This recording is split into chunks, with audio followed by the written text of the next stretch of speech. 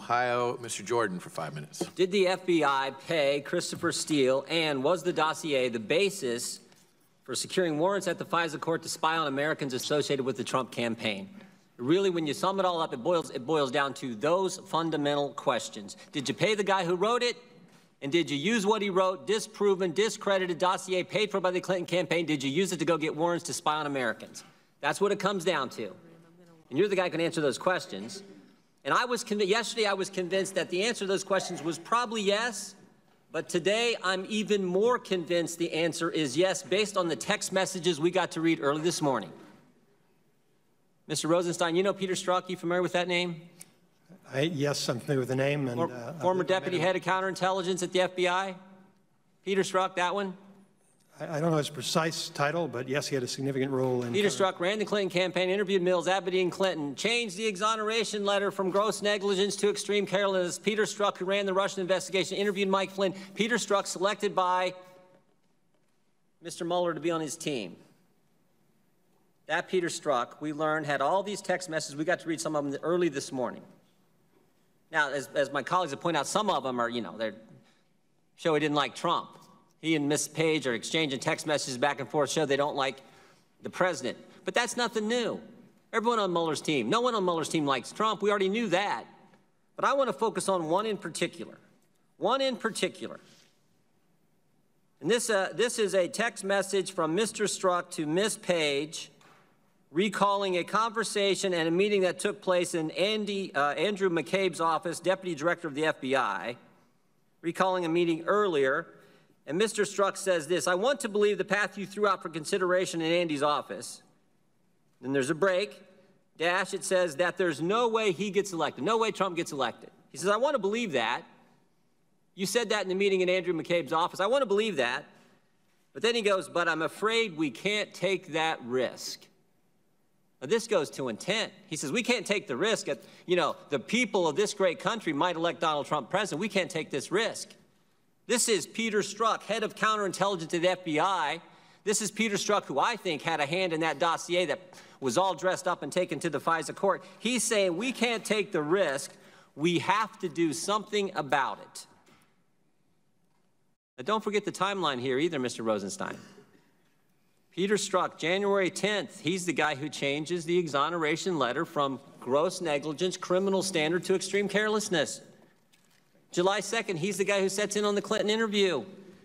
July 5th, 2016, that's when Comey has the press conference and says, we're not going to prosecute. Clinton's okay, we're not going to prosecute.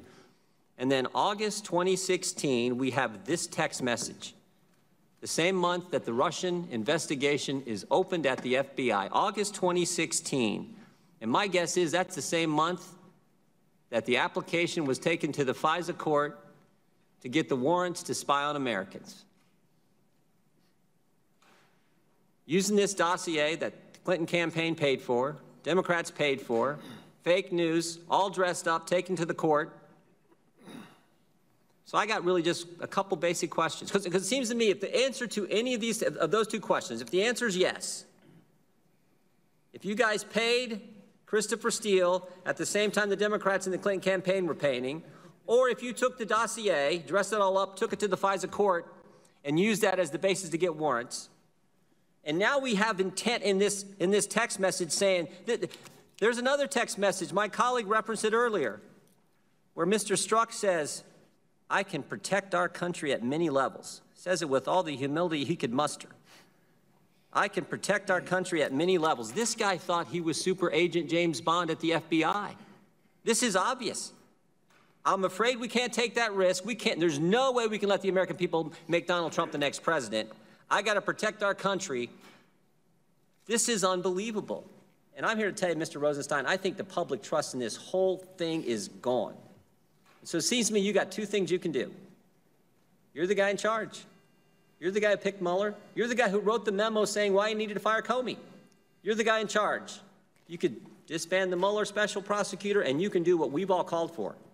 Appoint a second special counsel to look into this, to look into Peter Strzok, Bruce Orr, everything else we've learned in the last several weeks. Yes, Congressman, and I can assure you that I consider it very important to make sure the thorough review is done. and our Inspector General is doing a thorough review. That's how we found those text messages as part of that review. You've given that answer like 15 times. Let me ask you this. Are you concerned? I mean, this is what a lot of Americans are believing right now, and I certainly do, that the Comey FBI and the Obama Justice Department worked with one campaign to go after the other campaign. That's what everything points to. Think about what we've learned in the last several weeks. We first learned they paid for the dossier. Then we learned about Peter Strzok. And last week we learned about Bruce Orr and his wife, Nellie. I mean, this is unbelievable. So what's it going to take to get a second special counsel to answer these questions and find out, was Peter Strzok really up to what I think he was?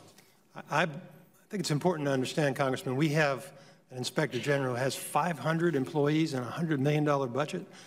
And this is what he does. He investigates allegations of misconduct involving department employees. That review that he is conducting is what turned up those text messages. It will also involve interviews of those persons and of other witnesses. And we're looking forward to his report, and we've met with Mr. Horowitz, and we're anxiously awaiting that report.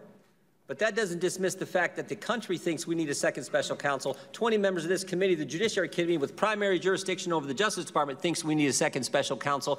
All kinds of senators think we need a special counsel. I mean, what fact pattern do you have to have? What kind of text messages do you have to see before you say it's time for a second special counsel? I want to assure you, Congressman, as I think the Attorney General explained, we take very seriously the concerns of 20 members of this committee or one member of this committee. But we have a responsibility to make an independent determination, and we will. I thank the chair. The chair.